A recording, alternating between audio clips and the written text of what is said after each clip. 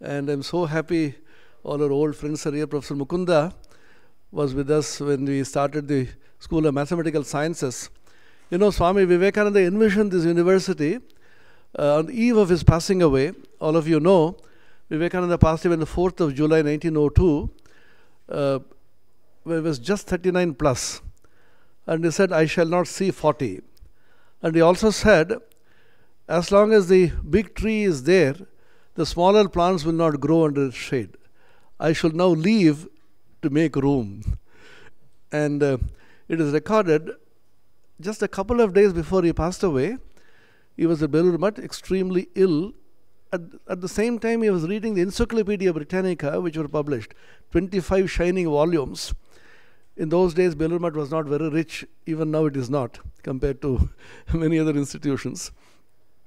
But Swamiji had so much of hunger for knowledge. This is one thing which I want to convey to you.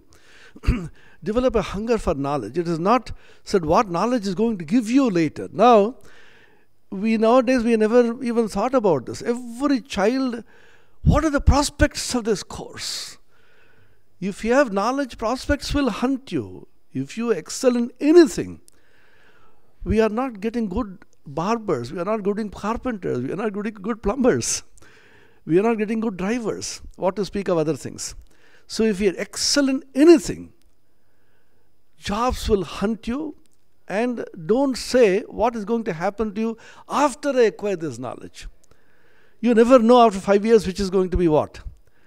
Anyway, so the hunger for knowledge is something which will drive you, particularly as a physicist and theoretical physicist. Theoretical physics, which is most useless, quote unquote, as far as jobs are concerned, as far as vocation is concerned. But what a theoretical physicist discovers now, maybe a couple of decades later, maybe even a century later, gravitational waves came to be discovered and proven now after 100 years what Einstein said. You know the famous incident in Einstein's life when Elsie told him that Eddington's experiment, saying that your theory has been vindicated, it is true. Einstein, even without lifting his eyebrow, he said, I knew it was all the time true. Then she said, what would you think that if it wasn't proven wrong? I would be sad for God, but I knew that it was right. This is a very famous statement which you know. Why I am saying this? Because the theoreticians, because mathematically based, are absolutely sure of the laws of the universe. Because it exactly predict what's going to happen. The mathematics is the tool for that. Biological sciences, life sciences are very different. The famous statement by Julian Huxley, the biologist, he said you can exactly predict the orbit of Earth or the Moon, but you can't predict the orbit of a common housefly or a mosquito. A mosquito is mosquitoes are very famous. You must have experienced some of them in our campus. Belur is very famous for mosquitoes, and they'll be very happy to get new blood in all of you. They are tired of us now.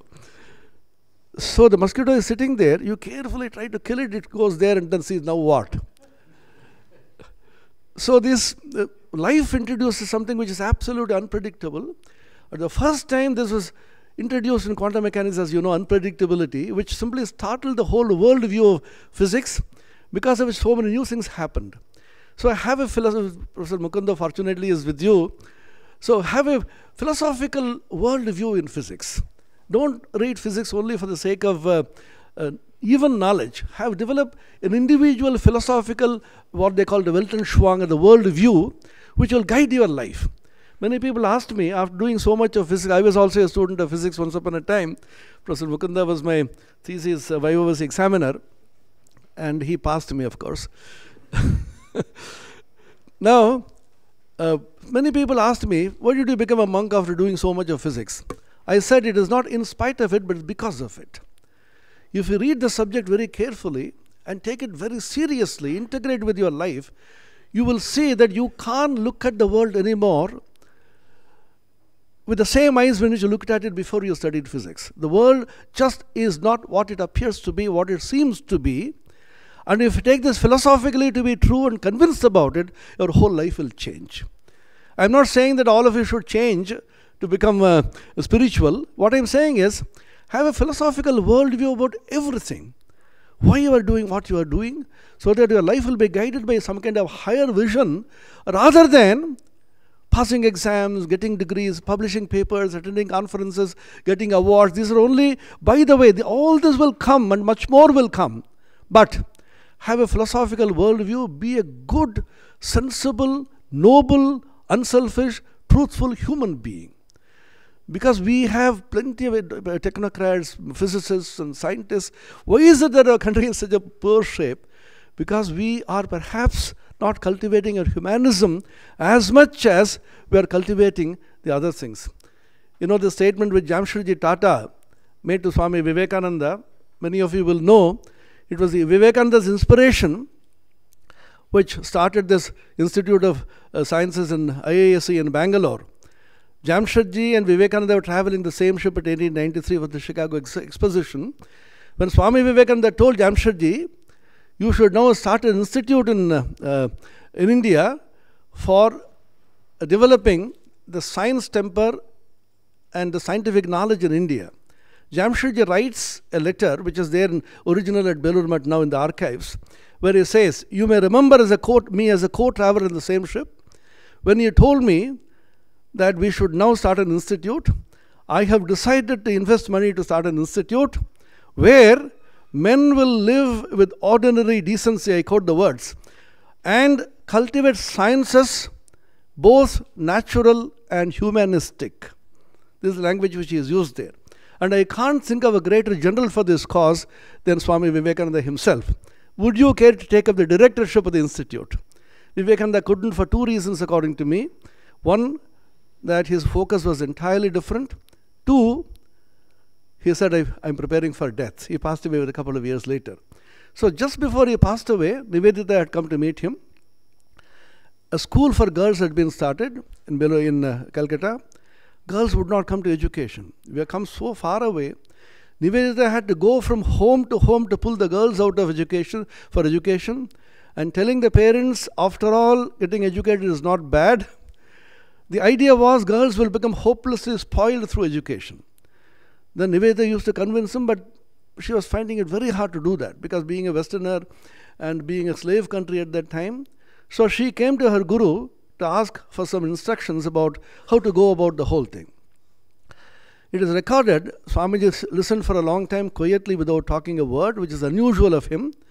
And he said, you see, you may perhaps start certain subjects which are attractive, or perhaps not. You think about it. My mind is no longer on such things. I'm preparing for death. He passed away a couple of days later. But you should now eat with me today your meals. After Nivedita had eaten, Swamiji poured water in her hand to wash. She protested very much the disciple and said, Swamiji, I can't bear you do this to me. You are my guru. Swamiji smiled and said, but Jesus the Christ washed the feet of his disciples. Nivedita just had it in the tip of her tongue to say that was the last time they ever met, and Nivedita never met Swamiji again. On that day, he said, the spiritual impact which has come to Belur Mutt will last 1500 years, and this will be a great university. Do not think I imagine it, I see it. And the last day, he is supposed to have told his dear brother disciple Swami Premananda, which is written there in Bengali, keeping the ancient Indian spiritual wisdom intact and rooted in it, and blending it harmoniously with modern science and scientific development, we should have a university. So when we planned this university, we had a School of Indian Heritage, which you can see on this one side, and the School of Mathematical Sciences on the other side. Even physically, we wanted them to be mirror images of each other, so that there will be harmonious blending even at the physical level is possible. Scholars will interact with each other. And we created two rooms. One is this room in which you are studying, which is called the seminar hall, which are the latest technological necessities for a seminar. On the other side, we have a dhyanghar, a meditation chamber, in which you have put Om purely in the Eastern style, so that there could be a combination of both. Those of you who want to meditate for some time, don't sleep, because in air-conditioned room, it's very easy to sleep off. So I always say the most important quality of a speaker is to keep the audience awake. So that's how the university started, and we have come a long way. And when we started the mathematical sciences, we thought of physics, mainly in the theoretical aspect, then computer science, and mathematics only in the pure aspect. And we have also the School of Indian Heritage, in which we teach classical Sanskrit taught in the Sanskrit medium. So many of the universities in India don't teach Sanskrit in Sanskrit, which is very strange. They teach Sanskrit in the vernaculars, in the Oriya in Orissa, and Hindi in the Hindi belt, and so on. So we thought after a couple of years, or even a couple of decades, we would not have Sanskrit scholars who will be able to speak and write in Sanskrit. It will be a sad day for India if you have to learn Sanskrit from either Russia or Germany. So we wanted to create some scholars, and very happy to announce our boys who come with absolutely no background in Sanskrit. After a few years, they can fluently speak and write in Sanskrit, because it's after all our own language. It's the mother of all the languages in India. That's how the journey began.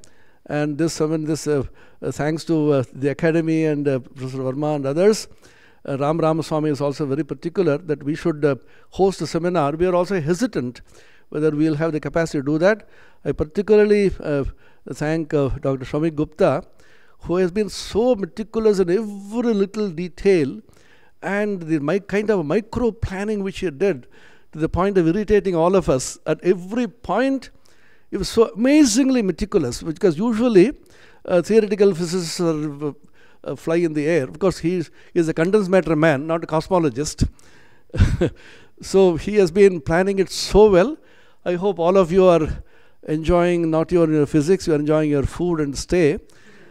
And we'll give a feedback form. So frankly, you tell us so that we can improve next time on, when if the Academy pleases to give us more grants for the future workshops.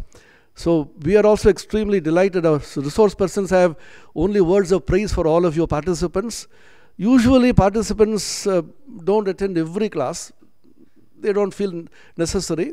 Not only you are attending every class, you are taking notes and constantly questioning and interacting. They are all extremely delighted. So parasparam bhavayanta, they say in Sanskrit and in the Bhagavad Gita. So you praise us and we praise you. And we are happy that you had a nice day, and then about a week more we have, and you will continue to enjoy, and the weather is also very good. So with these words, I thank everybody for coming, and the resource persons who have come and then who will come. Professor Verma will be there throughout. Professor Mukunda will be leaving a couple of days later. Of course, he comes again.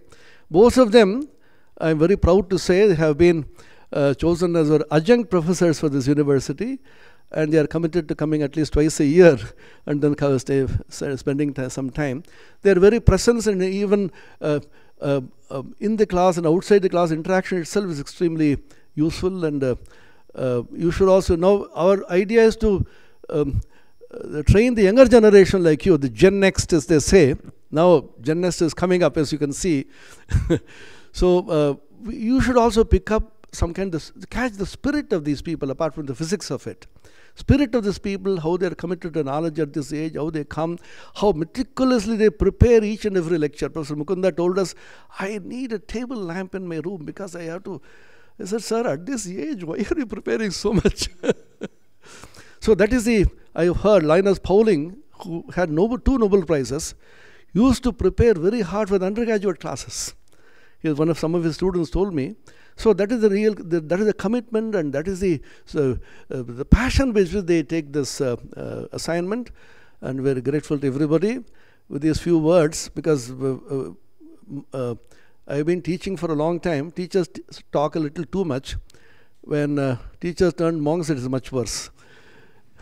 So I'll stop with this, thanking everybody. We'll have a group photograph and tea, and then they'll continue. Thank you. Thanks a lot.